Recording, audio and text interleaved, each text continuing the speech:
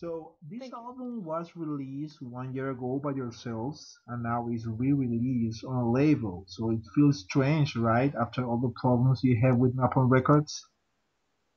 Yeah, well, it's I think the widening of the territory is something that we very decidedly didn't do in the beginning because we wanted to keep everything like under control for ourselves. So and also try to like promote it as well as we could. So we focused on the Benelux, and we're very happy that now we have the chance to further put it out there. Because we're aware that as an independent band, it's hard to like reach all the corners of the world. So we're very happy to have Graviton back us out for Europe now. And it's been different, of course, having so much extra work to do on our own, but it's also very rewarding because we get to make a lot of the decisions as to how we want to put it out there and how we want to present ourselves, um, which is great. Great. So in that time, you raised 44,000 euros in the crowdfunding for the album, which is a huge amount. So I suppose that made you feel real loved by your fans, right? Oh, definitely, definitely. I mean, there's always some kind of nervousness and excitement when you start something like that. I mean, even though we had very good expectations, there's always a question like, what if you don't make Yeah. it? And the fact that I think we weren't even 2 weeks in the campaign, and we had already reached our original goal, which was 25,000, and it just kept going and going, and we got such great feedback from our fans that they were really excited about being part of this. That it was so heartwarming. And the cool thing is that eventually it wasn't just about the money, but the fact that we had this sense of community that's incredible. And now we meet the people on the shows that we have, and they're wearing their T-shirts, the ones that you could only get Yeah. through the campaign, and then like, yeah, you're amongst people that really care about the band. That's so nice. So, moving from Mexico to Holland must be a huge step in your life. So, I think personally that the place where you live, in some sort of way, influenced you in your music. So, do you think it changed you as a vocalist, moving from Mexico to Holland? Uh, yeah, I think so. I mean, my songwriting really changed when I moved here. I'm very sure about that. Yeah. It's just the weather and the people, the atmosphere, everything. It's so different, and that has a lot of influence on your mood, and I think also eventually your personality. So um, yeah, I think it definitely changed. But and I had a period where I really clashed with this whole like overwhelming amount of change, which is Yeah. something that I think I was going through on our previous album, Darker Days. Yeah. But I think right now I've really found my place here and made my peace with the winters and stuff.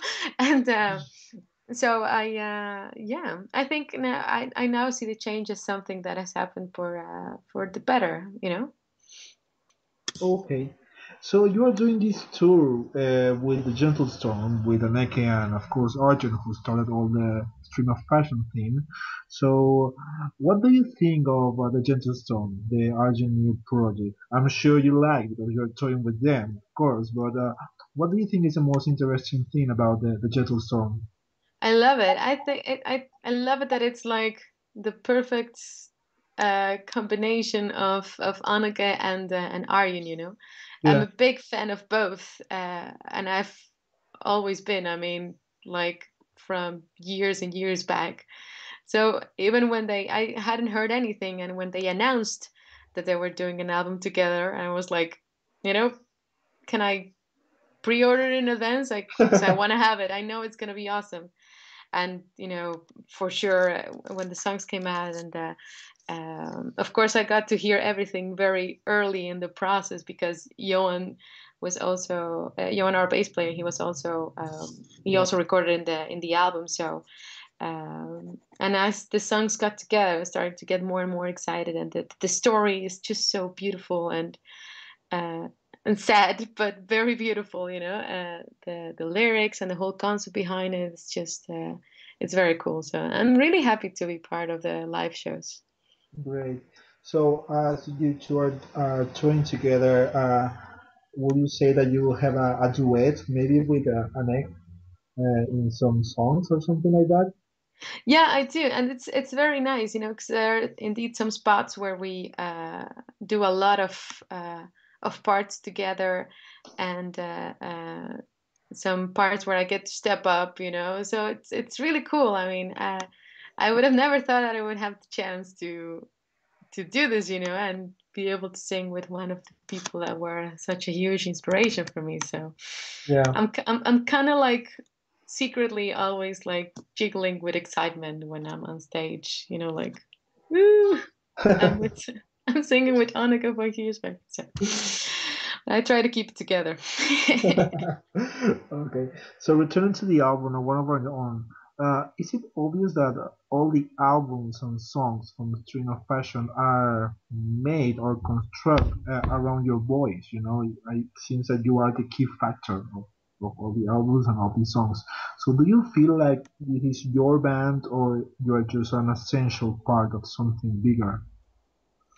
Well, I do most of the initial writing. So even though we finish up the songs with Johan, with Jos, our producer, and with the rest of the band, uh, most of the initial ideas come from me. And I'm pretty sure if I was a guitar player, then there will all be a lot more guitar player bass. But if a singer writes a song, then it's mostly about, well, the main element is the melodies, because that's always a starting point.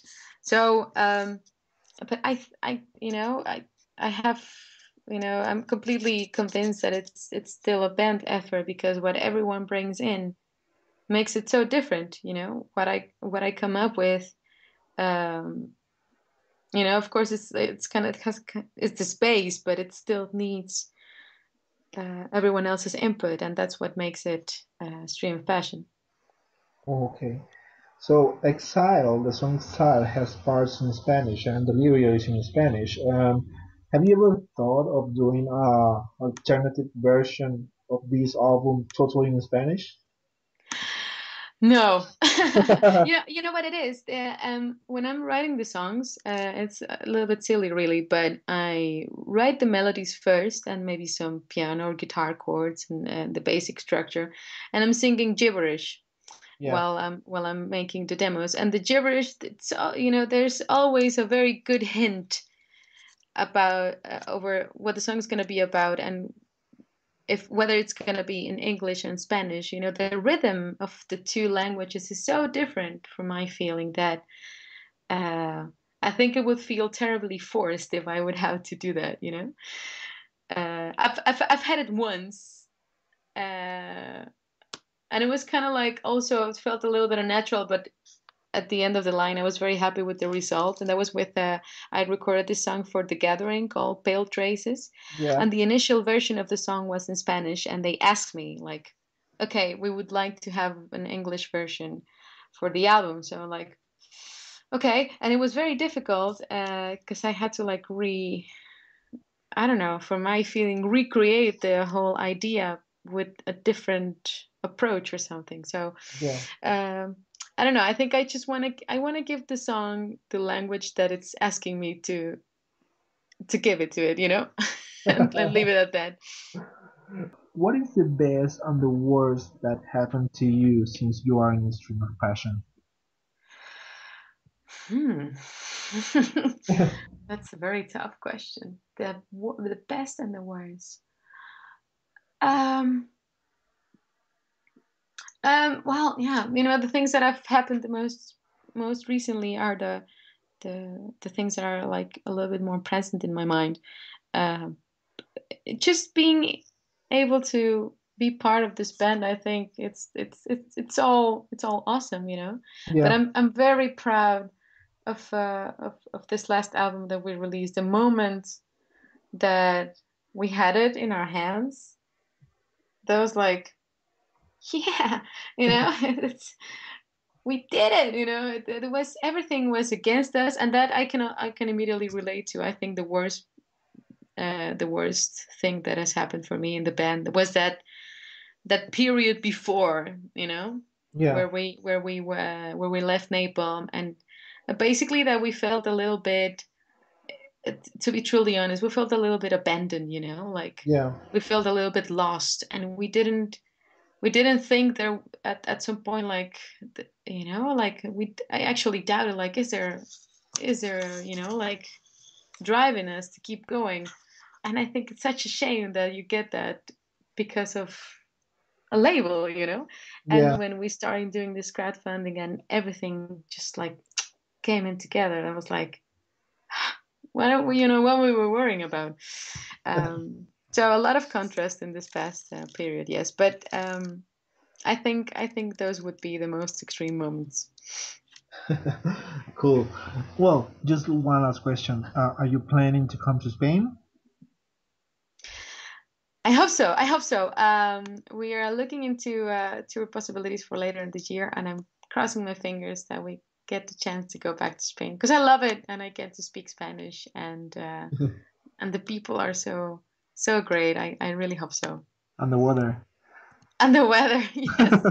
If we make it a little bit early in the year, then no, but it's brilliant. I love Madrid and I love Barcelona, which are the only two cities that I've been to. Yeah. But it's so amazing, and the food is great. I love it.